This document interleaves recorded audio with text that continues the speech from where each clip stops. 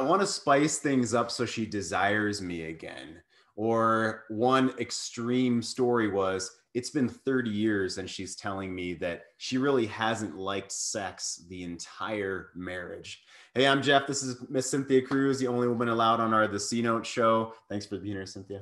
Thanks for having me. I really appreciate Cynthia's professional perspective. You bring a whole new way of looking at what women desire, how we can understand the subcommunication, even though we're leading for our own selves. And we, watching this, it's not always about her loving everything that we say. It's okay for her to sometimes feel uncomfortable.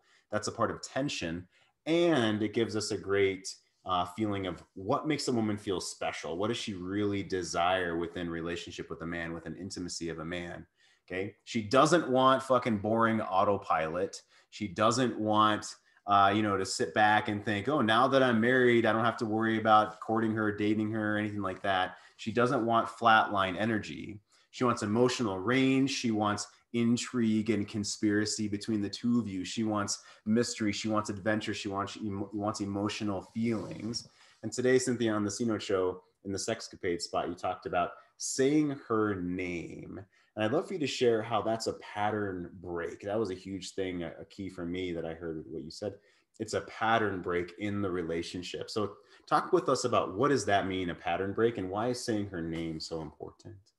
Yeah, so a pattern break is, in relationship, we get into grooves of patterns, and literally our brain patterns get into grooves and habits of interacting with each other.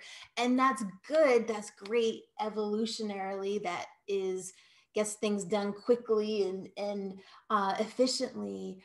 But it's kind of the opposite of excitement, and really letting our partner know that we see them, and being with them is about them as the person and not just this life habits that we get into.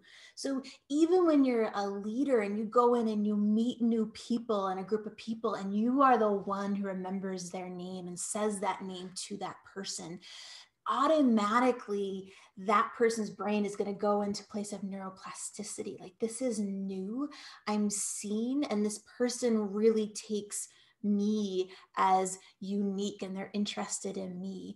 So even if you've been married for 30 years with your woman and you use her name in new and different ways, whether it's in the kitchen or making love to her and saying her name or whispering it into her ear, her brain chemistry is literally going to shift. It's going to be something new and exciting.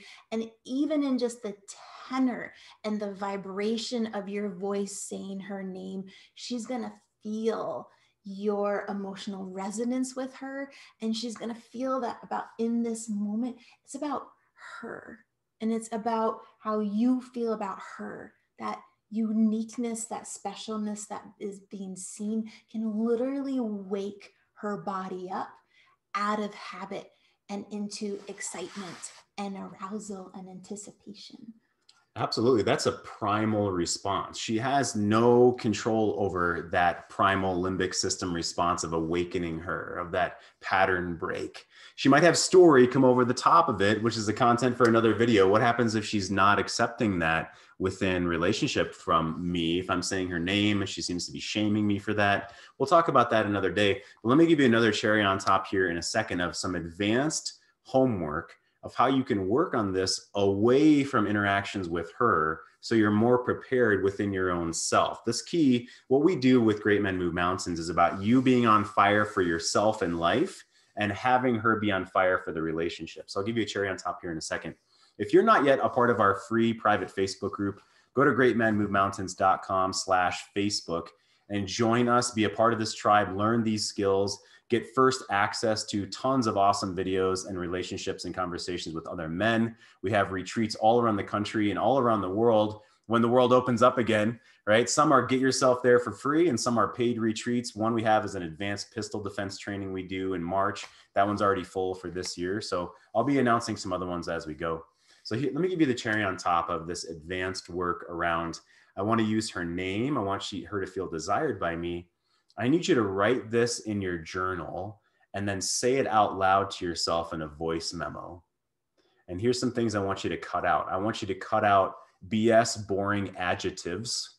Okay, so Mark Twain said, I'm going to paraphrase, right? Get rid of the adjectives. So she's an awesome woman. Well, awesome means nothing. I want you to describe what awesome means. You have a great relationship. That really means nothing. What does great mean? What does great feel like to you? And as you're in version 2, version 3, start to underline where you're going to inflect your voice, where you're going to bring your voice deep, where you're going to pause on a certain word, and then practice it again into your phone, right? What do you want from relationship? Why does relationship mean so much to you? Why does passion and intimacy, why are those something that you value and you want in your life and you want in your relationship? Okay. Now, don't go and dump these on her. That's not the point. The point is you must practice and know what that is for you outside of trying to fumble through with her. Okay. You must know that and then practice. And so one other small hack is when you see her in the morning in the kitchen, just use her name the first time you see her in the day. It might be, good morning, Cynthia. Right? Which is a lot better than, hi, did you do the dishes? And what's for breakfast? And are the kids dressed? Okay. Right. Have a little window of intimacy that's just between the two of you first thing in the morning. Cynthia, thanks for being here. I appreciate it. Thank you. Go move mountains one step at a time, guys.